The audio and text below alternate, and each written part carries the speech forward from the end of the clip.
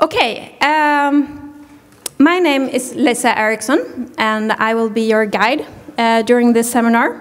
I'm the head of department KTH Innovation, and I'm also CEO of KTH Holding, which is the investment arm of KTH. Before we invite our American guests, I would like to take the opportunity to tell you a little bit more about what we do here at KTH Innovation. But first, I have a question for you. How many of you have heard about KTH Innovation before? Oh, we need a picture on this. Almost all of you. Thank you.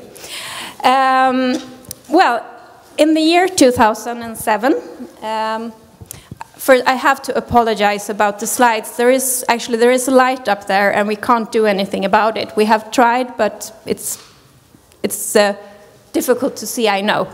We will see if the sun changes, it might be better.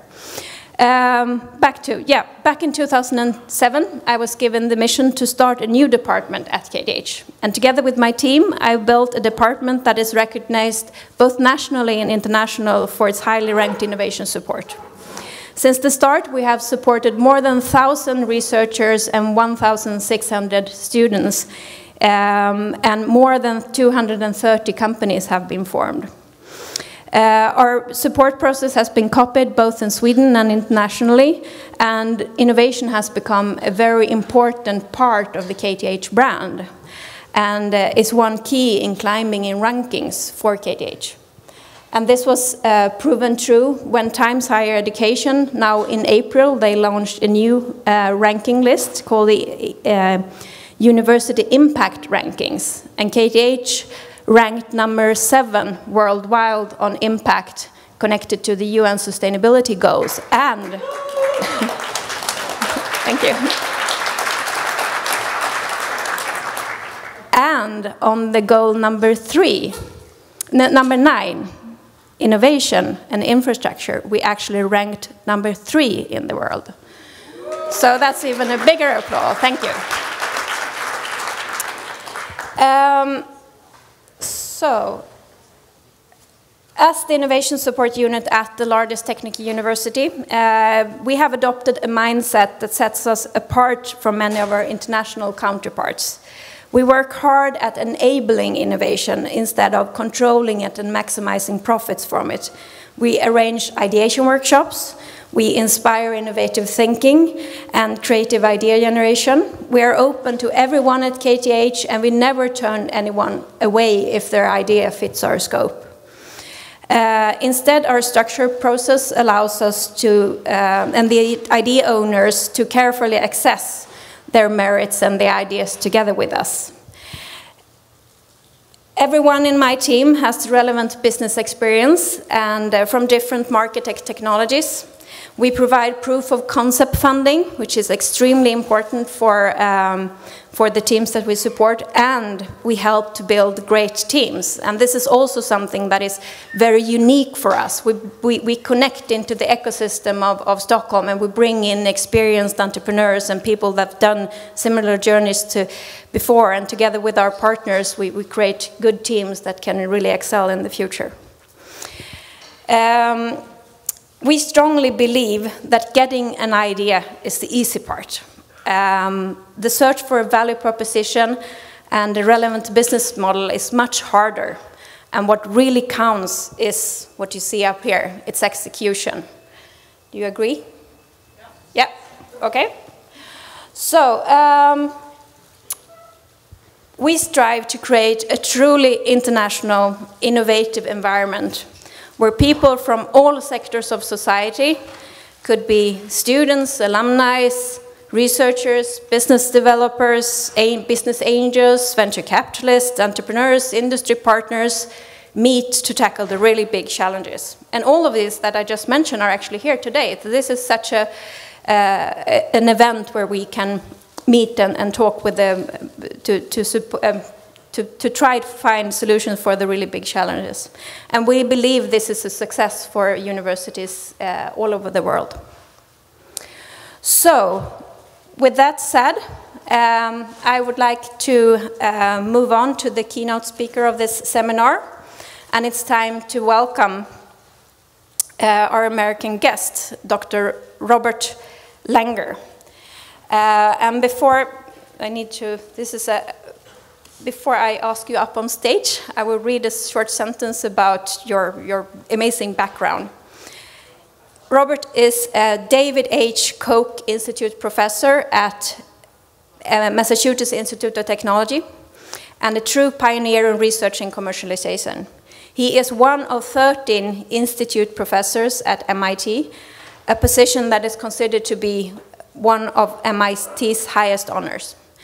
He has received more than 220 major awards and is one of 4 living individuals to have received both the United States National Medal of Science and the United States National Medal of Technology and Innovation. Langer's research is at the interface of medicine, material science, and chemical engineering. And as a science envoy for innovation, Dr. Langer will focus on novel approaches for biomaterials, drug delivery systems, nanotechnology, and tissue engineering, and the US approach to research commercialization. Langer has over 1,300 patents, really amazing, and started more than 30 spin-offs, and is currently tied in the 4th place as the most cited person in history in any field. It's estimated that his work has impacted over 2 billion lives. So please welcome Dr. Langer up on stage with a big applause.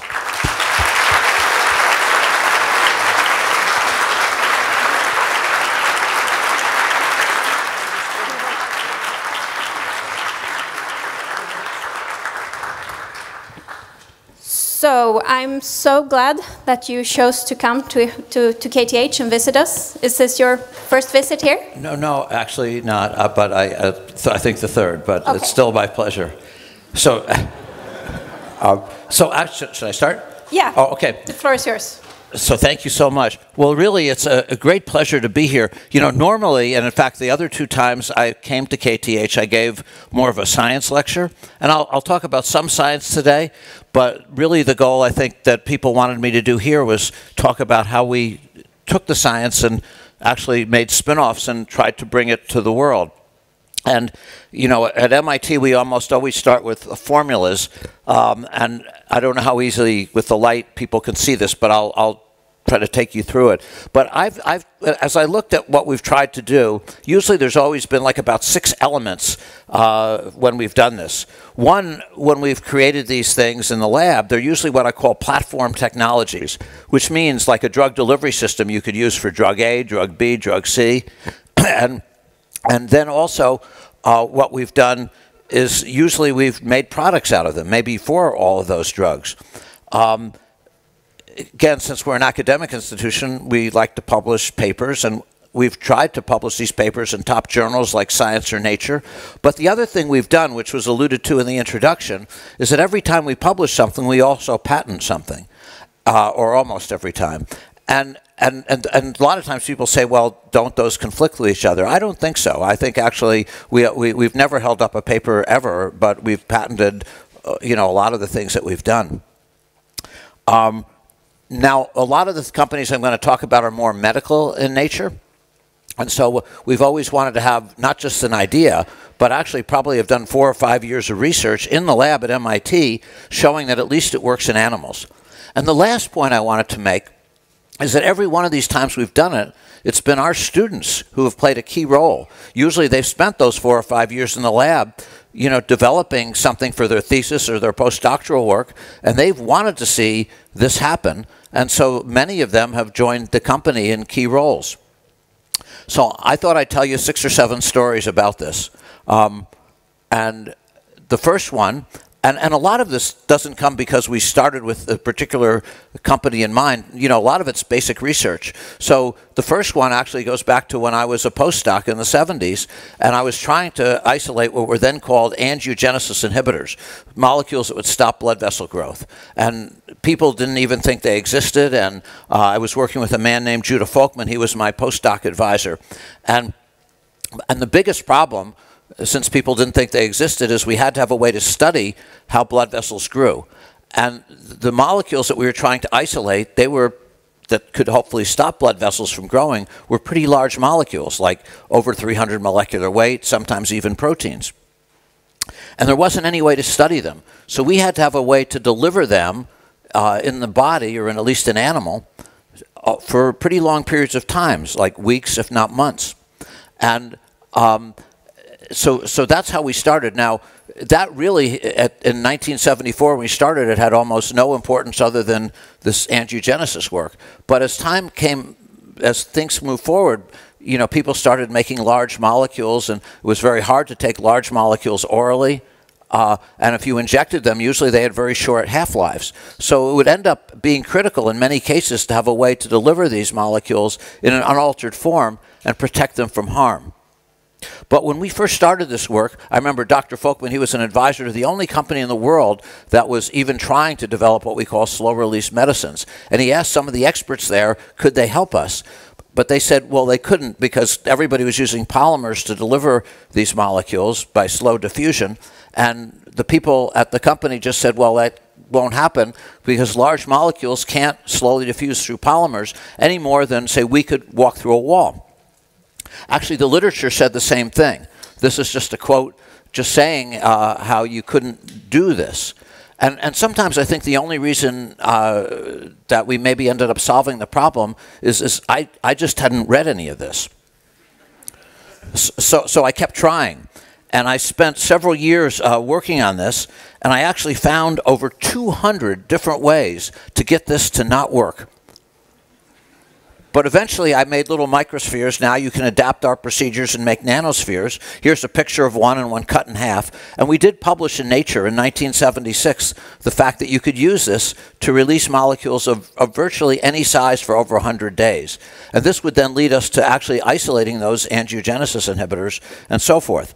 But at any rate, so we could release these molecules. We even worked out ways to release them at constant rates by using certain mathematical modeling approaches. But when I first presented this work to the scientific community, I remember it was 1976, and I had to give, so I was 27 years old, and I was giving this talk to this really distinguished audience of polymer chemists and engineers in a big conference in the United States. And I remember giving this talk, and I practiced it for weeks, and when I got done with the talk, I thought I did okay because I didn't forget too much of what I was going to say. I thought all these older scientists, being nice people, would want to encourage me, this young guy. But when I got done, I stepped off the podium, and a whole bunch of them came up to me, and they said, "We don't believe anything you just said." They said, again, that the large molecules couldn't diffuse through the polymers, and that, that even the solvents we were using would destroy the molecules we put in. So, and actually, things kind of went downhill from there, if that were possible. So first, you know, I tried to get grants for the work, and my first 9 grants were rejected. And then, you know, I really like being a postdoc, but a lot of my friends told me that probably it's not good to do a postdoc your whole life.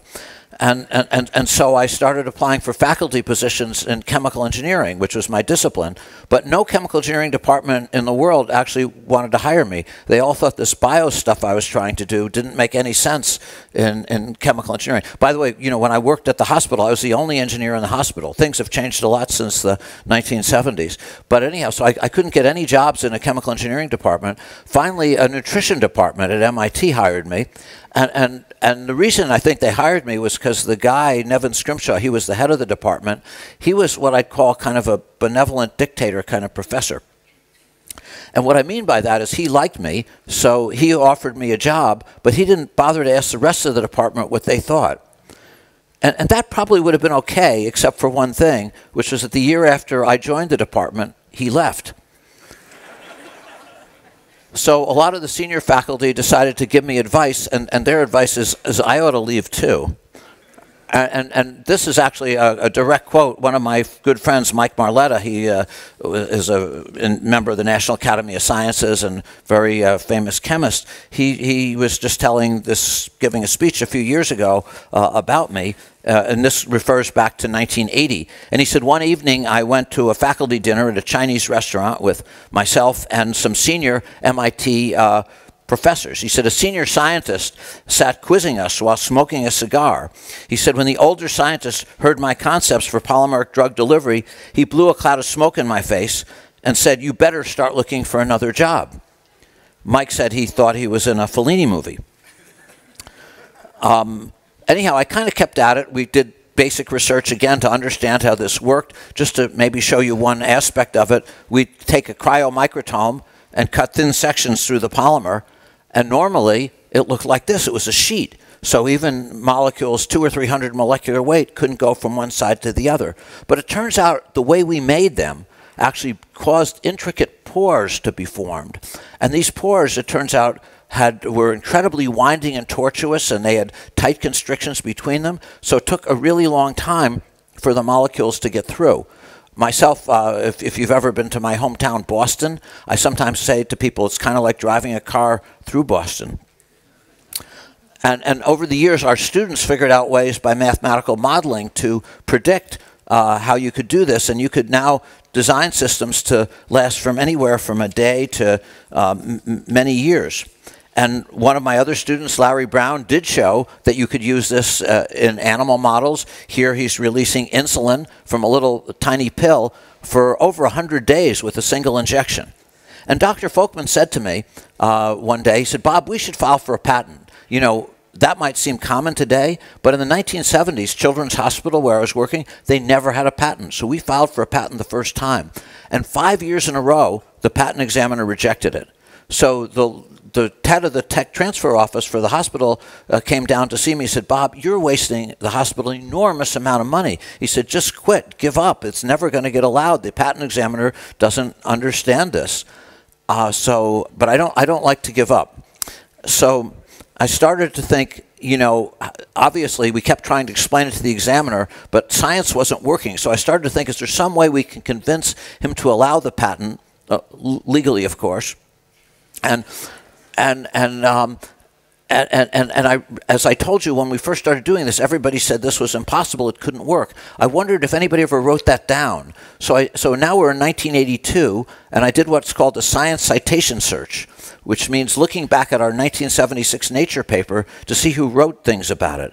And I found a number of articles. I'll just show you one in particular, and I'll read you this quote. It's from 5 of the top polymer chemists in the world at that time, and I'll just read you what they were writing. I had no idea it was written, but they said, generally the agent to be released is a relatively small molecule with a molecular weight no larger than a few hundred. One would not expect that macromolecules, for example proteins, could be released by such a technique because of their extremely small permeation rates through polymers. However, Folkman and myself have reported some surprising, so surprising, that's a really good word for a patent examiner, some surprising results that clearly demonstrate the opposite. So I showed that to the tech transfer person, and he was very excited. He flew down to Washington to see the patent examiner, and the patent examiner said, I had no idea. He said, I tell you what, I will allow this patent if Dr. Langer can get written affidavits from each of these 5 people that they really wrote this. It's a true story. So I wrote each of them. I was this young professor, and they were all nice enough to write me back that they really wrote it. And we got this incredibly broad patent. And with that patent, we would start teaching people how to use it. We'd license it. In fact, one of the things, though, that happened is, for a while, nobody would ever use this stuff. But then I'd get calls from several multi-billion-dollar companies, Eli Lilly and International Minerals and Chemicals, and both of them wanted me to be a consultant for them, and I told them about the patent, and they licensed it. They gave me a consulting fee. They gave our lab a big grant. But mostly what I was excited about is that they were going to develop it. But what happened was with these big companies is they do a few experiments and they didn't work out the right way, so they kind of gave up. So that was really depressing to me. So a couple years later, Alex Klebanoff, a very good friend of mine, he said to me, Bob, we should start our own company. So we started this little company, Enzatech, with 4 of my students. And then we did... thing was, and we got some venture capital. Our CEO actually wasn't that good, which was unfortunate. That's actually a key thing, having a good CEO. But it turned out there was a company right downstairs from us, Alkermes, and they had a technology that wasn't working, trying to deliver drugs across the blood-brain barrier, but had a very good CEO, Richard Pops. So we did this merger. And today, Alkermes, based on this, has 25 products that are FDA approved or in clinical trials. Many of them are these little microspheres that I showed you for different treatments. One treats schizophrenia. One is one of the major ways today of preventing opioid addiction. Others are used for type 2 diabetes, and others still for alcoholism and other things. And they've done very well. Have 2,000 employees and market capitalization of about $5 billion. So since we did this, some of the people in my lab over the years, I said, well, let's do it again and again. So I'll tell you a few more stories. So a couple of years later, David Edwards, he was a postdoc with me. He came to the lab and actually had never done, he was a chemical engineer, but he had never done an experiment before. He mostly did mathematical modeling. One of the things he modeled were the lung.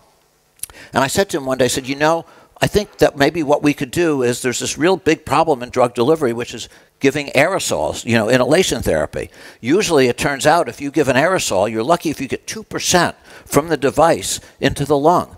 And we started looking into that. Why do you get so little with doing that? And it's a huge problem because, of course, not only is the expense if you get 2%, but you need a giant inhaler for almost everything. So the reason is that people always thought if you made aerosols bigger than about 2 microns, they'd settle in the back of your throat. But if you make them 2 microns or less, then they're super tiny, so they stick together. It's kind of like wet sand. They aggregate. They stick together in the inhaler, in the air, in the mouth, so you almost get nothing by the time you get in the lung. So people tried to solve this problem for many years. Almost always they tried to solve it by mechanical engineering approaches, by designing better inhalers to break apart those sand-like aggregates. And they'd go from 2% to 3% in the best case, which is a big deal because you make it 50% smaller and save 50% in the cost, but still 3% is not great. Nobody, though, ever thought about changing the aerosol. People, like most aerosols, are sort of water, meter dose inhalers and nebulizers. But what people started doing around that time was making what we call dry powder inhalers.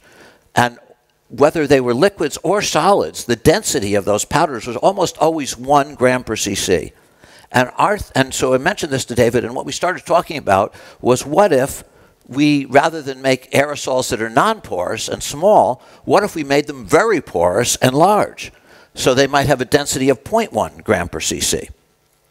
And he calculated by his modeling that if you did that, these big aerosols would not settle because they were so porous, because of their aerodynamics, they wouldn't settle in the back of your throat. But because they were big, they wouldn't stick together, right? Like wet basketballs aren't going to stick together like wet sand. And also because they're big, they're not going to get destroyed that easily. You know, normally if you get something into the lung, you have macrophages that eat these particles, like eating a small meal, which doesn't take long. But now it's like eating a big meal. It takes longer. And so we thought we might do better. And we tested this first. We actually made some of these. This may be hard to see, but it's a scanning electron micrograph. And these actually, I'll give you a sports analogy. Before we did anything, before our work, all aerosols looked like little golf balls or little baseballs. Now they look like what are called wiffle balls. They're super porous.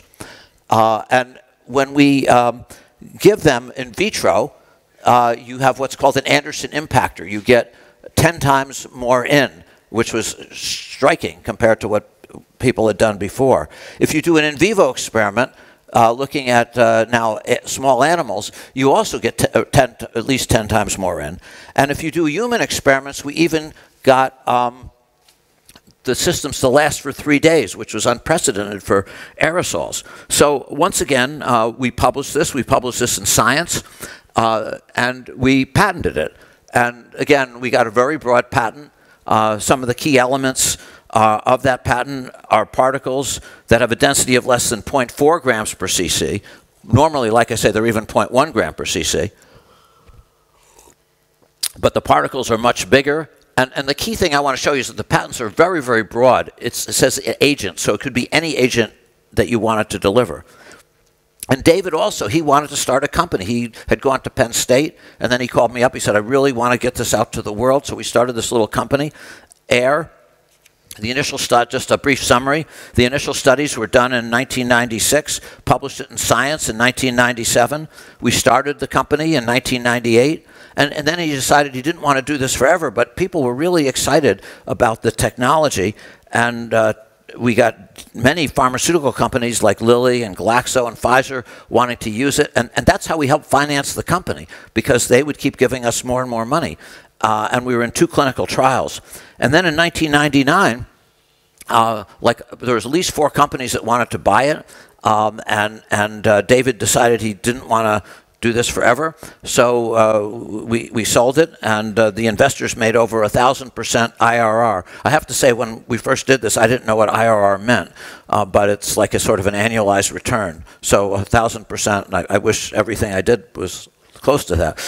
And we also, you know, David spun off a nonprofit based on this to help develop these things for the third world, and then there was a spin-off, and that spin-off is now part of Accorda, and they have gotten approval, for example, for new treatments for Parkinson's. This is actually quite striking, because again, normal aerosols you can't give very much. But now you can give something like up to 70 milligrams. Before this, you could give maybe 2 or 3 milligrams. Now, in a single simple inhaler like this, you can get 70 milligrams. So people that have Parkinson's disease, one of the biggest problems is what are called off episodes. And you can't take it orally because the enzymes end up destroying the drug. So now you just take this, and it hopefully will help a lot of patients. The next example is a little different. This is biomolecules. You know, people that started companies on proteins, which are what are called monodisperse. In other words, all insulins are about 6,000 molecular weight. They had started companies on DNA, like genomics companies, but nobody had ever started a polysaccharide company before. And we had done a lot of work in our lab on enzymes that could affect polysaccharides. So we made a couple discoveries, myself and our students. And that would lead to the first approaches ever to really sequence complex polysaccharides. Just briefly, from a scientific standpoint, the techniques involve a couple things. One is cutting these polysaccharides like heparin, and this is also true for glycoproteins, but you cut the polysaccharides with enzymes we'd isolated like heparinases or heparanases. In fact, the first publications on that go back to things that I did published in Science in 1982. Once you cut them, you sequence them with mass spec, and then we developed mathematical models. So my students, Ram Sasaskaran and Ganesh Venakatraman, published in Science that you could develop mathematical models which could put these pieces back together, and you could get a full sequence. So that could lead to potential products like new heparins, other complex polymers, new glycoproteins. And we started this company, Momenta. And we started it, again, with 2 of our students. Ram, who stayed at MIT, and Ganesh, who went on to run all the research at the company, which at one point had over 400 people. And we got venture investments, and then we went public. And then we got 4 major deals over the years to help keep financing the company as we were trying to develop products. And in 2000... And so what happened is all these companies, Novartis, Baxter, Mylan, so forth, would fund it. But then one of the products that we had in mind was a Lovenox. That's a low molecular weight heparin. And that was a $4 billion drug, but going off patent. And this was what we'd call a biogeneric. And lots of bigger companies like Teva tried to make it, but they didn't have a way to really do it, even though all the stock analysts said they would be out with it very early. Now we're 9 years later, and they and others still aren't. But we were able, again, because we had the sequencing ability to do this, and that led to really the first Lovenox biogeneric approved by the FDA, and it was actually the largest syringe launch in history, selling over $1 billion a year. And then we did the same thing with Copaxone, and a few years later. And this just is what the drug looks like. And, of course, the company did well when that happened. But I wanted to tell you one additional story. And that is about 11 years ago, a whole bunch of people started dying of what's called tainted heparin, contaminated heparin. And I had once been chair of the FDA Science Board. That was their highest advisory board. And they called me up, and also Ram, my student, and they said, well, could we help them? So... because all this contaminated heparin came in, and this actually led to deaths in 22 countries, hundreds and hundreds of deaths, and they had no idea what caused it. So what we did is, it was really, I think, the only time I've seen this happen. So we had a collaboration between MIT, which was us, Momenta, which was the company, the US FDA, and the United States Center for Disease Control, the CDC. And that led to these 3 papers, which were published quite quickly, showing what the contaminant was. This is in Nature, Biotech, and then 2 articles in the New England Journal of Medicine showing all what happened and how to stop it. And after this, there were no more deaths. So that was actually, I think, a real example of the good that companies can do. Now, the next example that I wanted to give you is a little bit different. You know, most of the things we end up doing, you know, are ideas that I've had myself or some of the students. But in 2007, I got a call from the Juvenile Diabetes Foundation, Julia Greenstein, and she said, you know, one of the biggest problems that they face is they want to make an artificial pancreas, but every time they try to make a pancreas, they use a certain molecule called alginate, and then when they put it in the body, it gets encapsulated with fibrous tissue.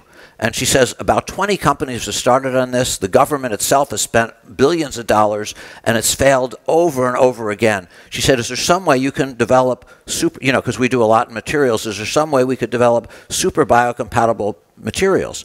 So with Dan Anderson, he was one of my postdocs at the time. Now he's a professor at MIT. We had this idea of developing new combinatorial approaches to make these molecules and characterizing them. And just to show you some pictures, this is alginate, and you can. The beauty of alginates is that you can do a water-based encapsulation, and that's very good if you're putting mammalian cells in it, because the mammalian cells, you know, if you used organic solvents, which is usually what's done, would would die. So, but alginate itself will cause this fibrous reaction. So, for the chemists in the audience, we made literally hundreds, if not thousands, of derivatives, and these are a few pictures. And I should say almost all of them did not work, but 3 of them did. And even in primates, you could put them in, and non-human primates, and you wouldn't get encapsulation over 6 months. And just to show you some striking pictures, we actually took FDA-approved catheters. I don't know, again, how easily this is seen, but if you normally put those catheters in an animal, you get a lot of fibrous tissue. If you put them coated with our stuff, you get almost none. And we actually have published 6. There will now be a 7th paper in different nature journals, really outlining all the sort of fundamentals of this so that you don't get encapsulation and you even know what receptors to go after and things like that. And really, I think that one of the things that I wanted to say about this is I have to give the Juvenile Diabetes Foundation a lot of credit. The first 7 years they funded us, we published nothing. But they believed in us, and they believed this was a big problem. So then what we were able to do is publish all these papers, and we have another one coming out. And we were able to show with a cell line, this is a Doug Melton cell line at Harvard, that you could really cure diabetes in animals. So once again, we started a company because we want to get it to patients. And the initial funding, like I say, was about $18 million from the Juvenile Diabetes Foundation. But then we got $23 million a couple years ago from Flagship Ventures. That's one of the local venture firms. But again, the way we finance these companies is you want to get a large company to come in because they have much greater resources, but we still have the leverage of the small company, which has this passion to drive things through. So Eli Lilly last year gave us $500 million, $80 million up front, to try to take this into patients. And that really changed the company. Now has over 100 people, and you know, and it's been very exciting to see what's happening. The next example, and this will be the last medical example, I have one other example I want to give you, is almost a serendipitous discovery. I had this, one of my friends, Klaus Jensen, he does a lot of microfluidics work, and he and I wrote a grant to the government to study how we could use microfluidic approaches to study how a gene gun can insert things in cells. So we got the student Armin Shari, and let me first tell you how people normally insert things into cells. They might use techniques like electroporation, cell-penetrating peptides, or nanoparticles. But all of them have different disadvantages, like off-target effects, toxicity, and so forth. So what we were looking at and this is like motivating why we want to look at some of these gene guns to understand the fundamentals better. But I'm just going to show you a video on the next slide. I hope people will be able to see it. And it's going to be a little microfluidic chamber, but it's got a little constriction. And above it, there'll be a gene gun, and that's going to shoot the shoot the gene into the cell through the constriction. So here, I don't know if people can see it because of the light, but the cell goes through it. There's a constriction here, and the gene gun just shoots it through. I don't. Can people see that, or is that too hard because of the light? Anyhow, the point I wanted to make, though, is Armin kept studying this, and one day he decided to take away the gene gun, you know, just as a simple control. And what was amazing is he got exactly the same result as when without the gene gun as with the gene gun. Why is that? Well, what that must mean is going through the constriction is really what's key. So our thinking was if you squeeze the cell, that's really what causes the phenomenon.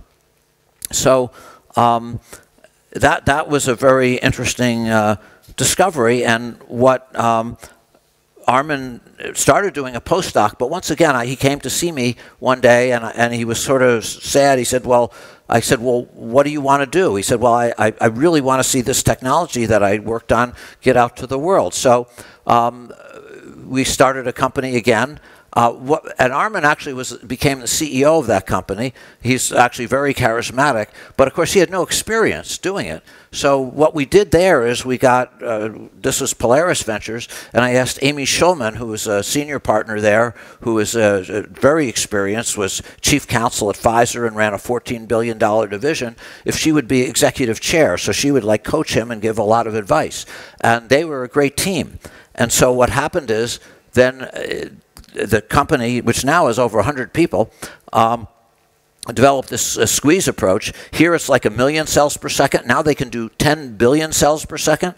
And this is just from some of the papers that were published. But one of the things that Armin looked at for his thesis, this was published in PNAS, is can you get comparing different techniques. And here the idea was, could you make what's called an iPS cell? That's like kind of a stem cell kind of approach.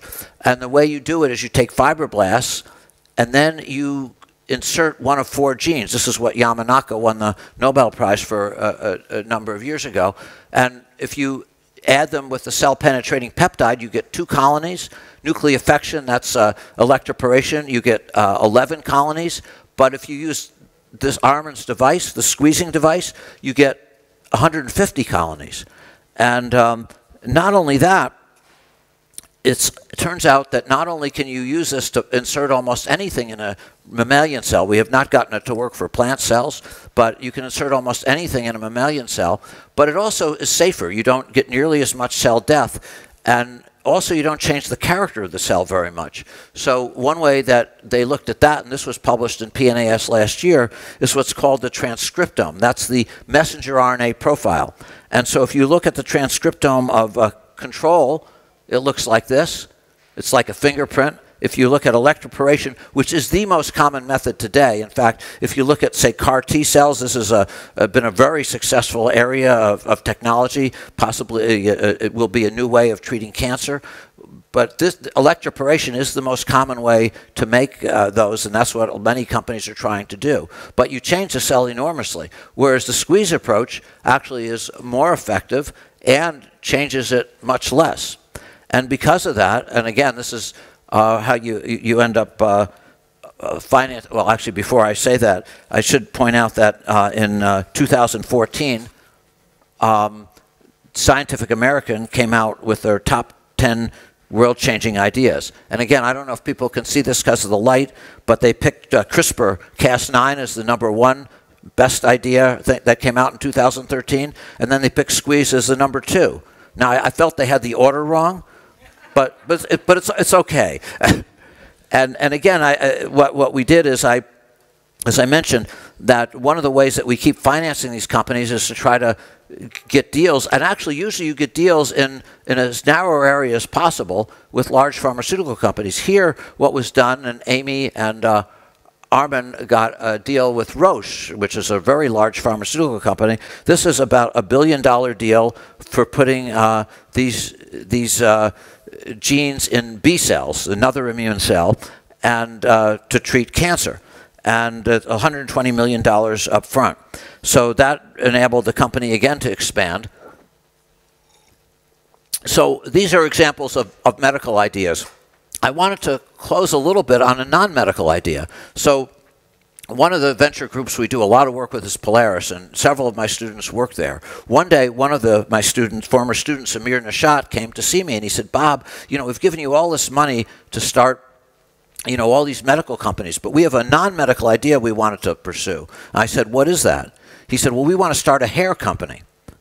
I said, okay, well, what do you want to do? He said, well, we've talked to these hairstylists, and there's this big problem. I said, what is it? He said, a lot of people have frizzy hair. And, you know, I'm probably one of them. So we decided to see if we could change that. And we started this company, Living Proof, again, with Amir and Betty Yu, who was one of our students. And we tried to look at this, again, from a much more fundamental way. And it turns out, as I looked at this, along with Dan Anderson, who was, again, who I mentioned was one of my former postdocs, what you notice is that there's many, many products on the market to prevent frizz. And do you know that almost every single one of them uses exactly the same ingredient, silicone? They formulate it a little bit differently, but it's always silicone that does it. Now, again, if you looked at the fundamentals, and you'd say, well, what is always you want to go to the root cause. What is the root cause of frizz? Well, it's humidity. So if you are in a humid day and you have a certain type of hair, it'll be humid. But when you really examine how well silicones fight humidity, this is actually a graph of increasing humidity resistance. And if you look at an isotherm, it doesn't really fight it all that well. So we took a much more fundamental look. What if you wanted to really stop frizz, stop moisture from getting in, what you'd say is, well, you need something that's to coat the hair that's light and very water repellent, very hydrophobic, very lipophilic. So what's the most hydrophobic thing any of you can think of? Is it silicone? Well, I won't do it as a quiz, but I'll tell you what we started thinking about. We thought a Teflon frying pan. That would be super hydrophobic. But probably you would not put a Teflon frying pan in your hair. But you could look at the chemistry. And the chemistry of Teflon is a polyfluoroester. And so we said, well, that's good, but are there any medical products that are of polyfluoroesters? It turns out there's certain lenses that are coated with polyfluoroesters, so they're safe in humans. So we examined those, and it turns out that they worked a tremendous amount better than silicone. So what we did is we tested this, we patented it, and we made this whole line of no-frizz shampoo and conditioners. And in fact, you know, these are at all kinds of stores all over the world, including Sweden. I understand that the #2 country in Europe buying these, it turns out, is Sweden, England being #1. But at any rate, let me just show you a video about this that came on television. Where better to seek out today's leading edge of invention? It's a complete no-brainer. MIT. We've done a lot of work on new kinds of implants to treat brain cancer, to treat different kinds of cancer and other diseases. Bob Langer and Dan Anderson run one of the biggest academic research labs in the country. Langer alone has over 750 medical patents, more than anyone in the world. He and Anderson have had amazing success inventing novel medical materials and life-saving therapeutics. Well, certainly it's one of the reasons I really like my job. I mean, you know, you really feel like the work you're doing on a day-to-day is not only scientifically interesting, but also can have a real impact on people's lives. Now, their work on stem cells and damaged spinal cords has had to make way for another vexing problem: bad hair days. The result? No frizz. Based on Anderson and Langer's science, no frizz has taken the beauty world by storm. It's so amazing that the big companies haven't been able to solve these problems in such a short time. We've been able to really tackle problems that have really dramatically affected women for many years. You know, Rob Robillard is CEO of Living Proof, makers of No Frizz. This Cambridge startup secret weapon, science. Using renowned researchers from outside the beauty industry to apply applying new thinking to age-old problems. This side of her head was treated with one of those silicone products. This side was styled with no frizz technology. Okay. We found the holy grail for frizz. It's amazing. Noted stylist Mitch DeRosa is a co-founder of Living Proof. He says until now, the fight against frizz has relied on silicone-based products, which keep moisture out, but can leave hair heavy and greasy. Along come Anderson and Langer and their discovery of polyfluoroester. And this creates a weightless shield sheathed around each hair fiber. For Langer and Anderson, there's nothing trivial about their work for a beauty product. After all, they consider themselves equal opportunity problem solvers. Do your fellow professors teach you sometimes about the frizzies, or they have a fun with it, or they? A lot of them use it. So that was actually the first set of products that they asked us about, and then they said, well, you know, can you make give hair more body?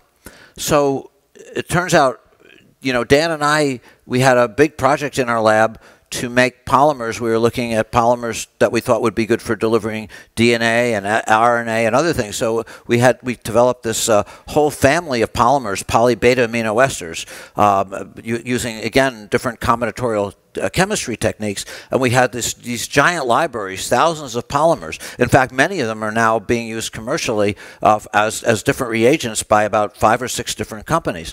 But since we had this library, so not only did we have these libraries, we had these very broad patents on poly-beta amino esters because they hadn't been synthesized before, and so we had patents, and they were composition of matter patents. If you have a composition of matter patent, that means you could theoretically use it for anything, whether it's gene therapy or this or anything else. So again, we developed a high-throughput screen with the company now to look at hair, and we found one that actually worked really well at creating more body. Here's an example with a young woman.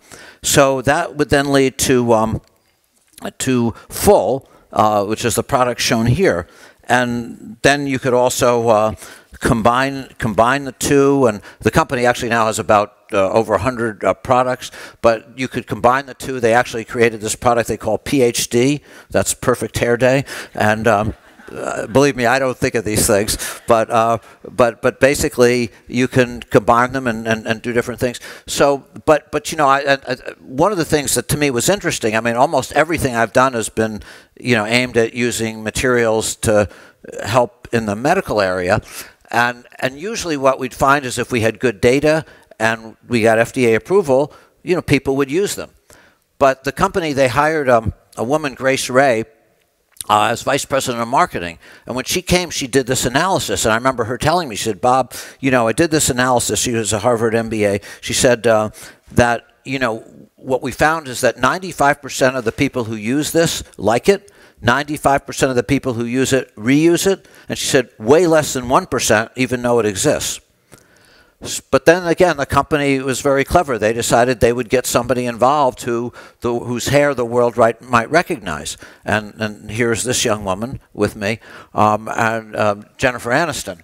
And so she ended up becoming a major force in this, and then everybody started to know it, and the company did great, and Unilever eventually acquired it. By the way, we also did one other thing, and that is, again, I don't know how well this can be seen, but with Rox Anderson, who's a skin specialist, wondered if we could get rid of wrinkles.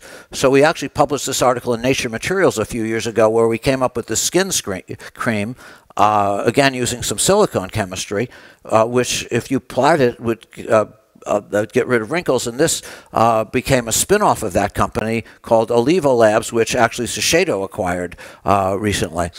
For again, we call it second skin. So these are some examples. I just put a summary on the next 3 slides of all these companies that we started, and most of them are in materials and drug delivery. A few other things. But here's some of the early ones, like Enzotech. We did get involved in a food company, Opta Foods. Then, you know, here's some more. I should point out a couple things. I didn't necessarily give you the biggest successes or the biggest failures. Biggest success actually probably would be Moderna, which is up here. Moderna, we started a few years ago to create messenger RNA drugs, and that company in December went public with the largest biotech IPO in history, raising over $600 million. Overall, we've raised over $2 billion, and they have actually 11 different drugs in clinical trials, and all using nanoparticles to deliver messenger RNA for cancer, for heart disease, rare diseases, and so forth. And there have been some that haven't worked so well as well, and that are up here. And I'll try to allude to why I think some work better in the last couple slides, and worse. So again, the next to last slide is the repeat of the very first slide. I like to think that in most cases we've had a good technology and good science and good patents and also a lot of passion, which to me is very important because the students who worked on this are really not only in the lab but actually also in the company. But in the very final slide, I thought I'd make some additional observations which have nothing really to do with science, or not too much at least, and yet I found have been very important to the success of some of these companies. First, if it's a medical one, it's having a good regulatory strategy. You know, one of the reasons I think that the returns were so good and we got diluted much less on companies like Momenta and Air were that we were into the clinic really fast. Like Air, for example, the only thing we did is change geometry, so we didn't have to run into, we changed the geometry of the aerosol, but not the chemistry. So we were able to get into the clinic within a year after we started. And in Momenta, it was a sort of a generic approach. Probably the single most important thing, though, when I look back at whether the companies we've started have done well or poorly, and I almost hate saying this, isn't the science, it's been how good the management team is and how good in particular the CEO is. That really has made a huge difference, because it's always a partnership between the science and the business people. But when the CEO has been very good at raising money and yet at the same time not over-promising, very good at strategy, that's made a huge difference. And the opposite is also true. A couple other quick points. If you're developing novel therapeutics, like another company that we got involved in that I was involved in from the very beginning was Alnylam, and I remember what we decided to do there is, again, we were using nanoparticles to deliver siRNA, and really the decision there is to make because anytime you do these things, delivery is really hard. So we wanted to pick situations where delivery was easiest, so we picked delivery to the liver. And we just got approval by the FDA of the first siRNA product ever last year to treat a rare disease called ATTR amyloidosis, which affects a number of people.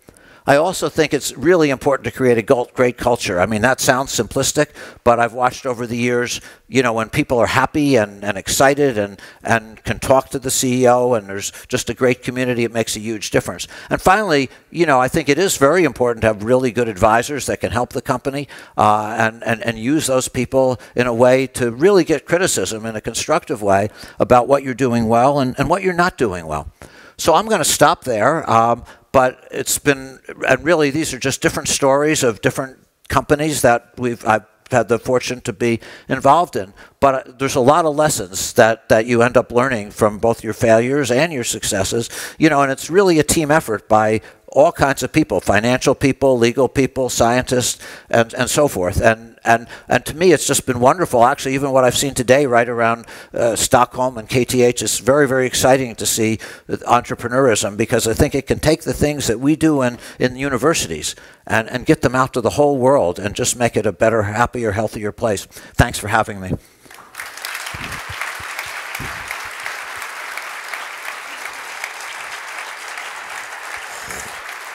Do you want me? Should I sit? So, very inspiring. I was thinking about other keywords. You talked about the passion and also persistence seems to be something that's needed, I think.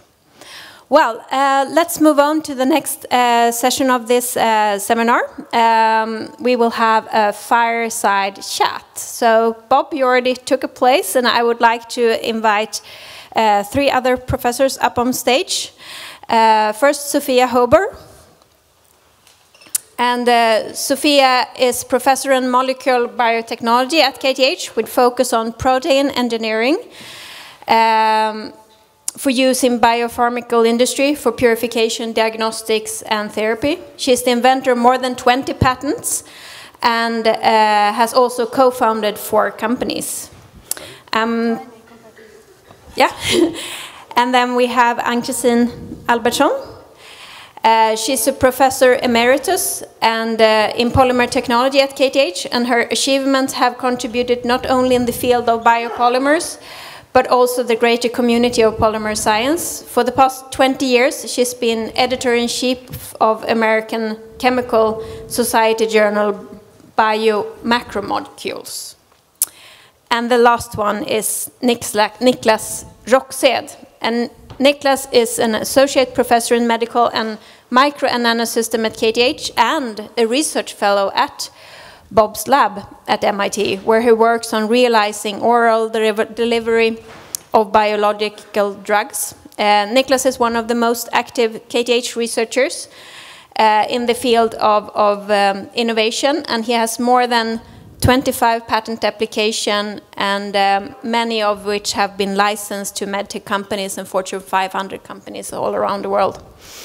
Recently, he, with support of KTH Innovation, started his latest startup called a blood sampling startup called Capitainer to change the way blood samples are taken in the future. So, give the panelists a big applause.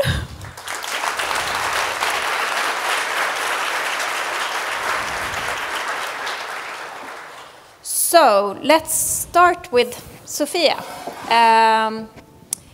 How you come from an area of KTH where you also do a lot of similar work that we heard Bob describe. How would you describe your research environment in relation to impact, and why do you think it has become so?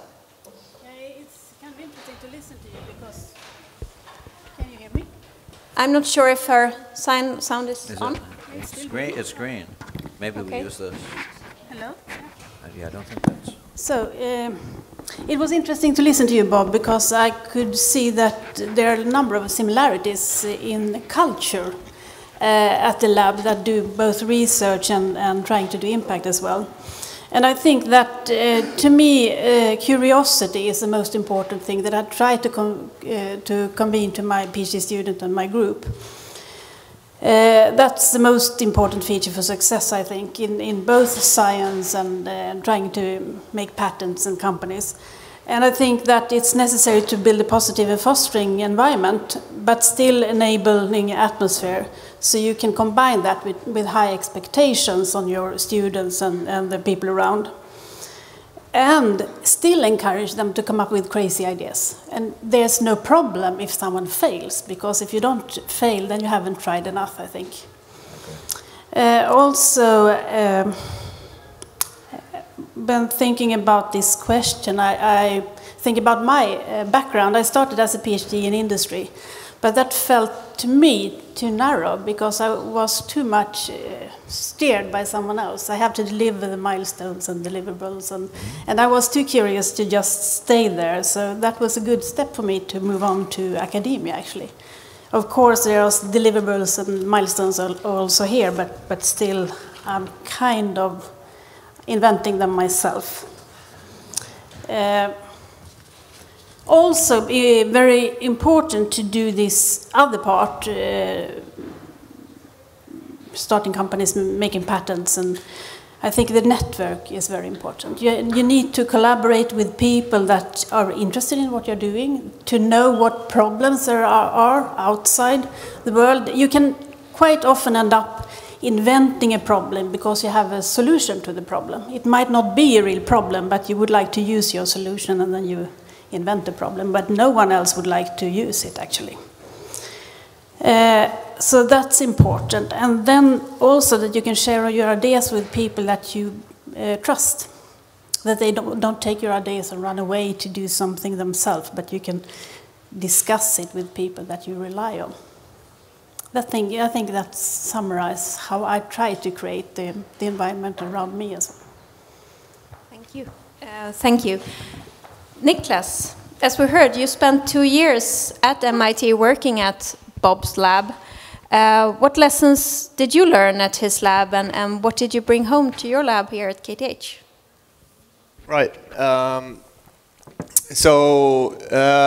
think, yeah, spending about two years almost 2 years in Bob's lab was a great experience. Thank you for that, Bob. I think, yeah, I mean, I would perhaps return a bit to Bob's slides that he had here. I think one of the things that you always advocate is to think big, to focus on the main problem. And I think that's an extremely important thing that we forget when we try to convey why we're doing this in the first place.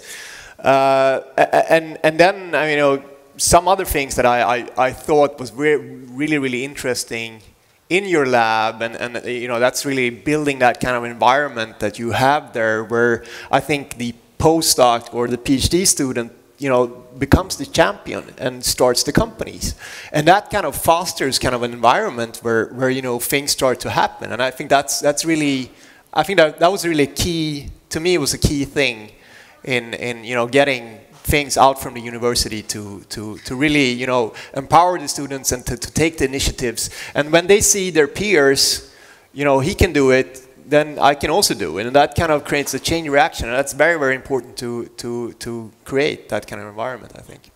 And the third thing, which I think is very much different at MIT, which that's something you also mentioned in the slides here, is to bring the technology, to where you go into animals and do the animal testing. That shows so much more, that you validate your technology before, so anyone want to invest wants to see that, and take that to the next step. And I think that's something that we don't have at KTH, where we do that. I think we're setting it up right now with Karolinska.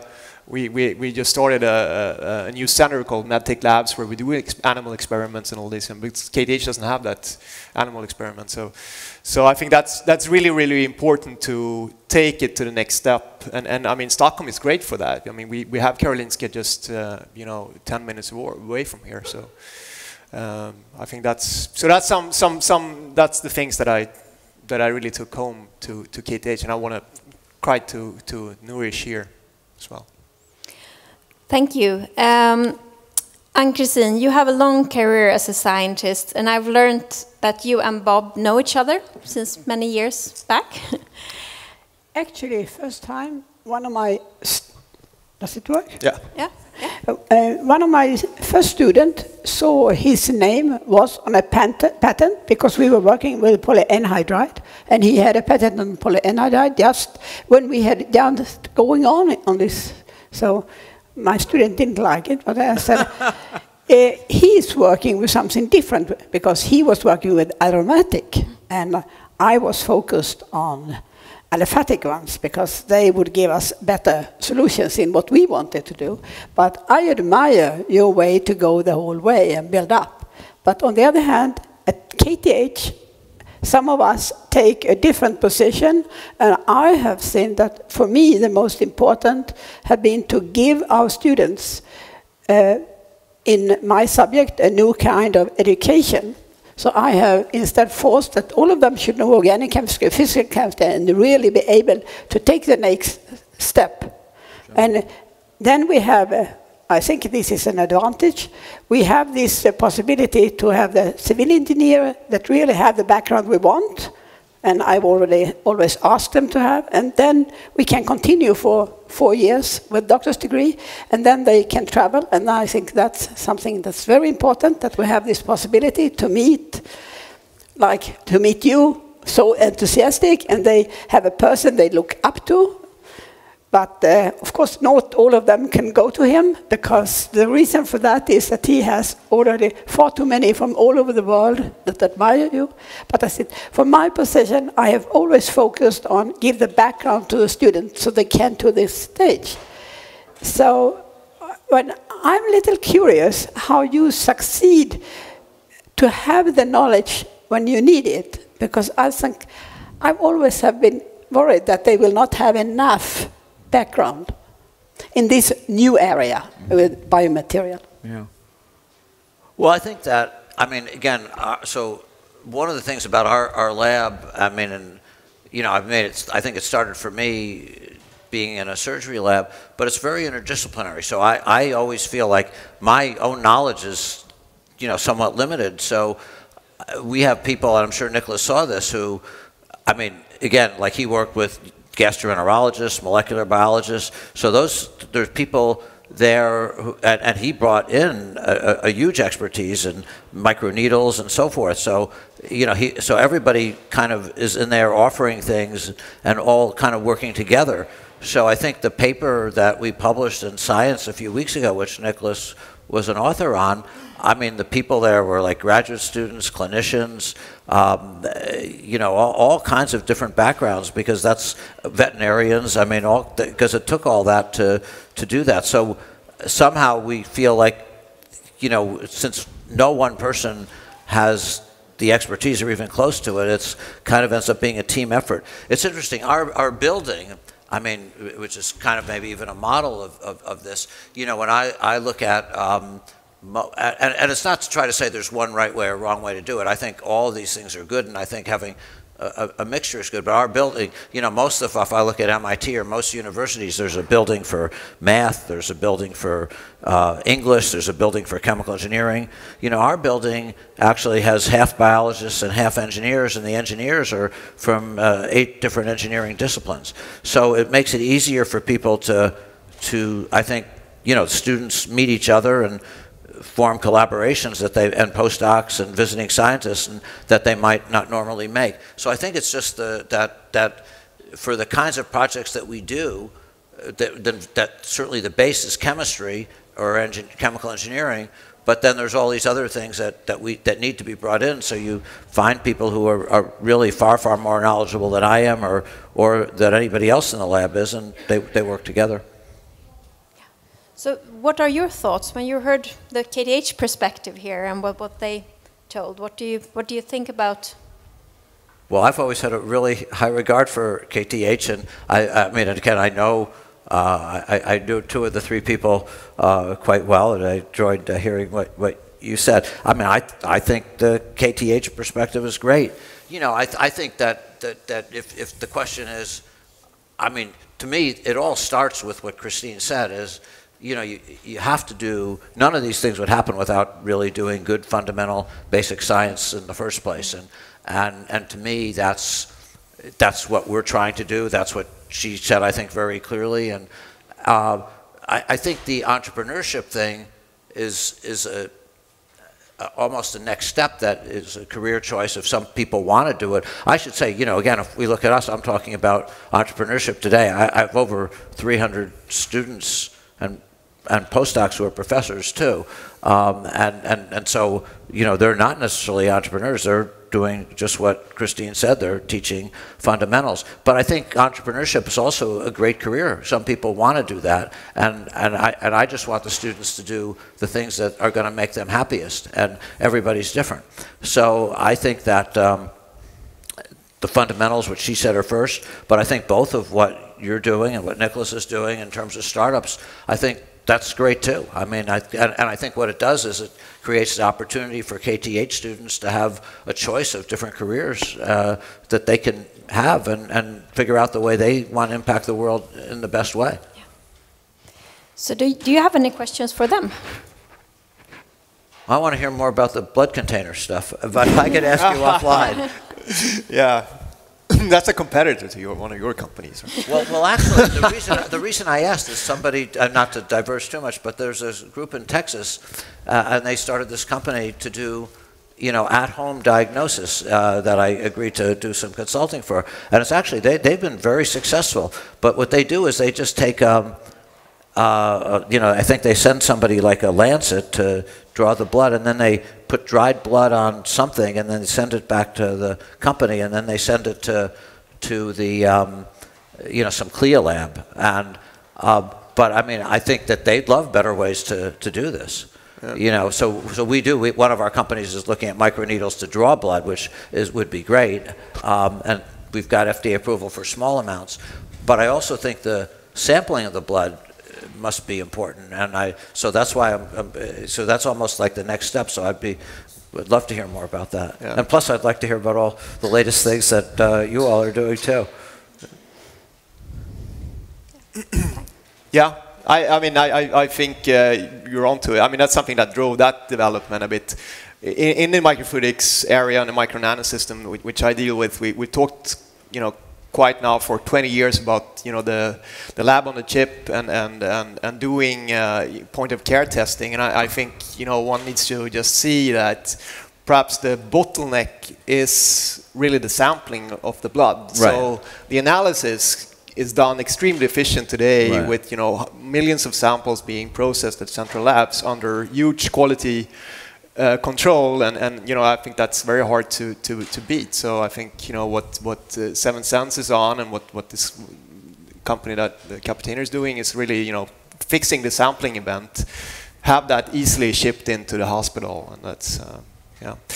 From my perspective, you mentioned Moderna, which is really sticks out as an amazing journey, and I would just love to hear your view on that, Bob. How that came across. So Moderna is this biopharmaceutical company that pre-IPO raised just like $2 billion or something, which is like crazy. And how do you see that?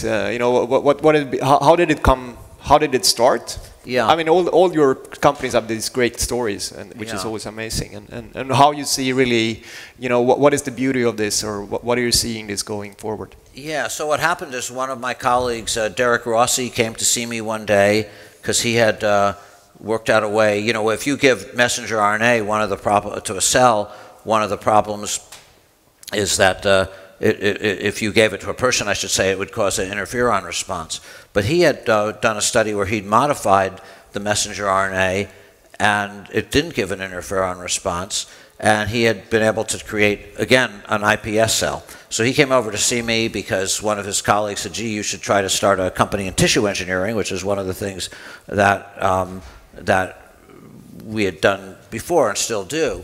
But when I saw this, I thought, gee, we could do a much bigger thing than just tissue engineering. You could really use it to make any therapeutic, particularly if you could solve the delivery problem.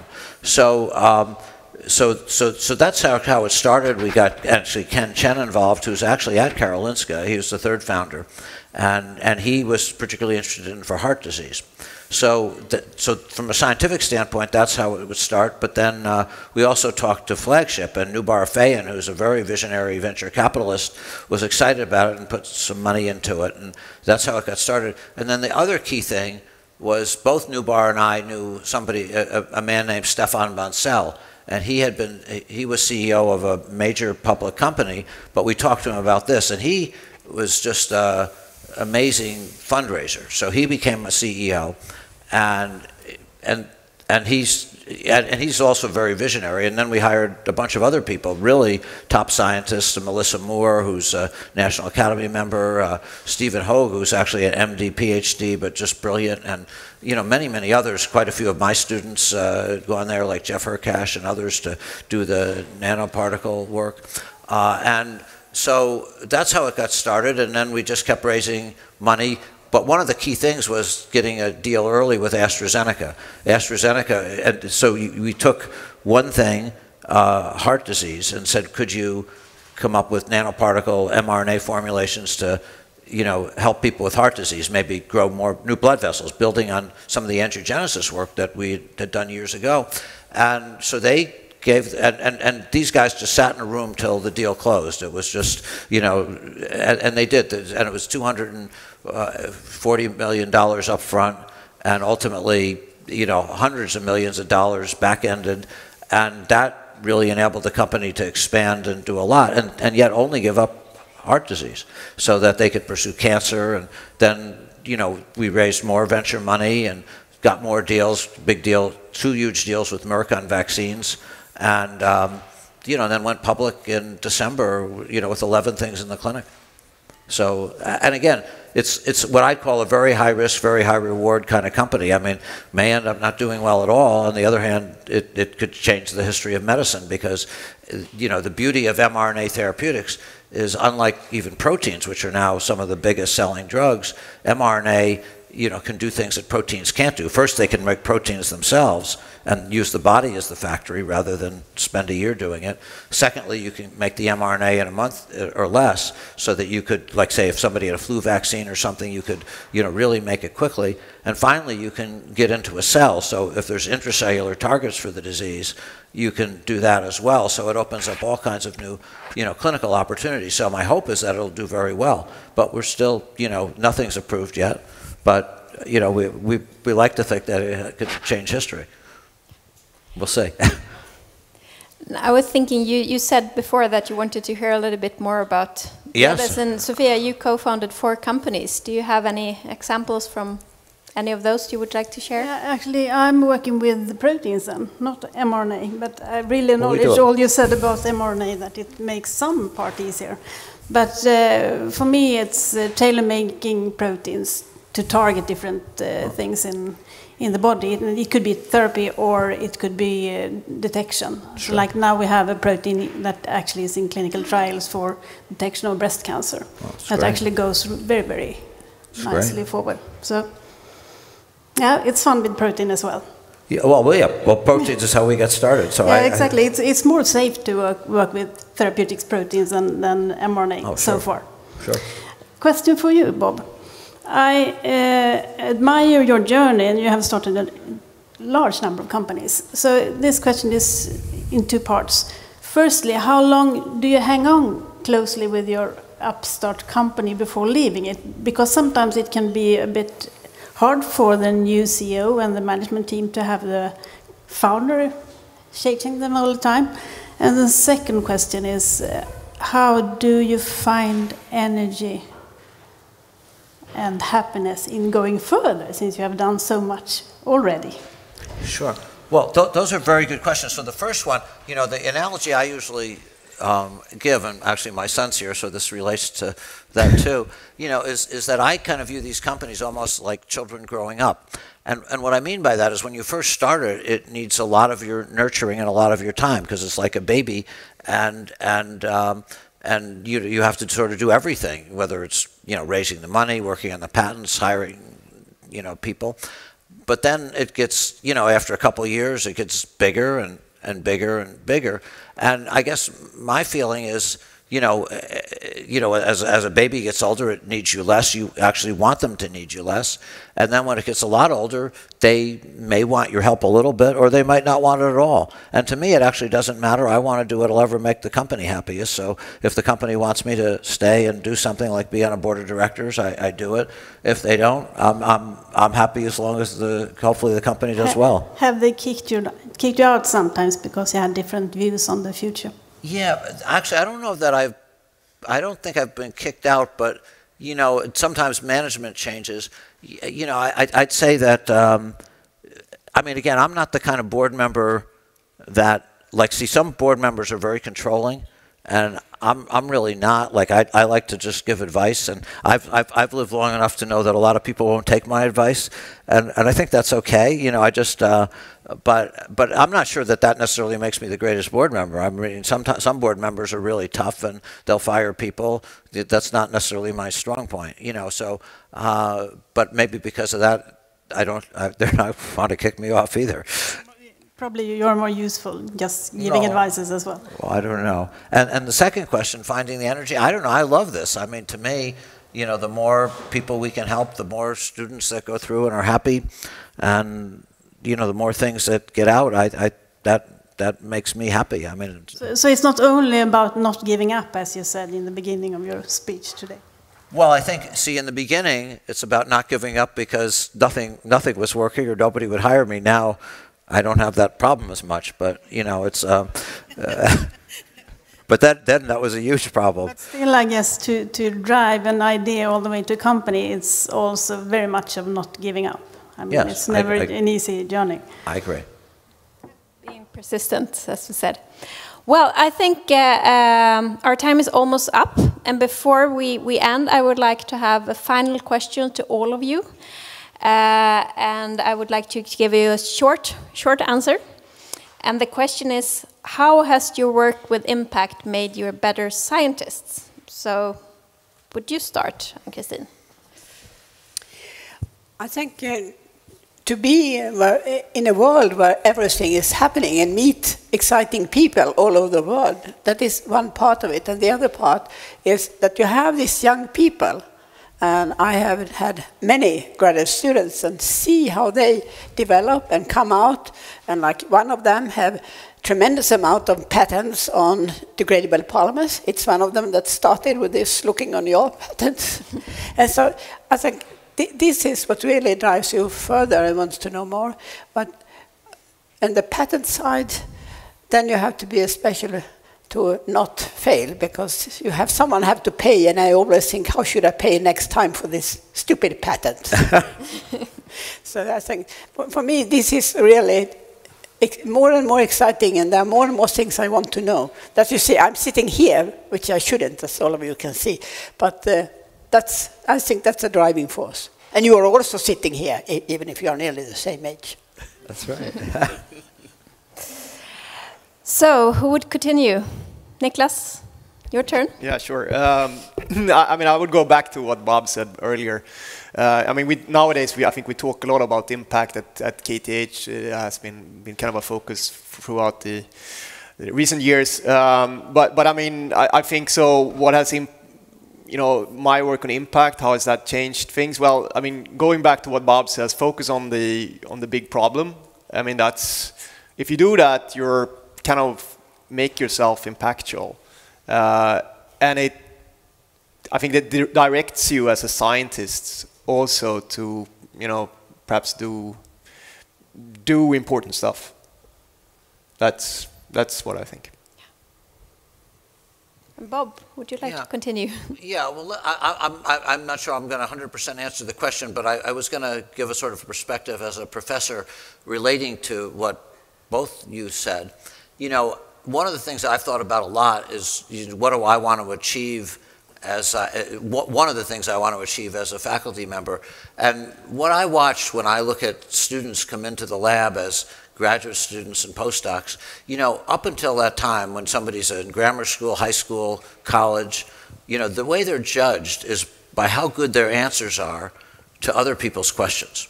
They get an A or a B or whatever, and that's how they get judged. But in life, you're not just judged by the answers you give. In fact, one of the most important things is the questions you ask.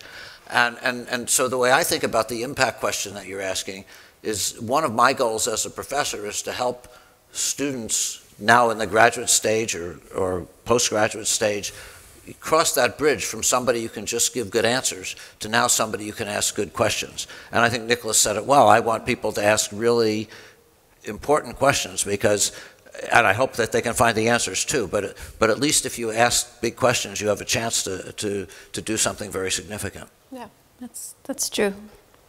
So Sophia, you're lost. Yeah, I'm lost. Yeah, the connection between doing good or high impact and being a good scientist, to me, it's not a very clear connection.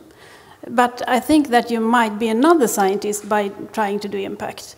And probably the main thing is that you broaden your perspective and you're working more like a bigger network. And as Bob said before, you have to hire people that know what you don't know yourself in order to come further with impact.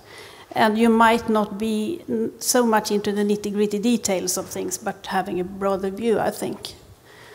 But being a scientist, to me, and I agree really with you, the main part is to see the people around you develop and taking more part in the decision and also helping out with the development of a project. If you start having a bachelor student, for example, and then see that one grows to a researcher, that's really rewarding.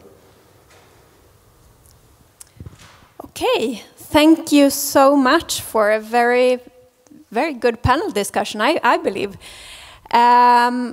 Big applause to the panelists.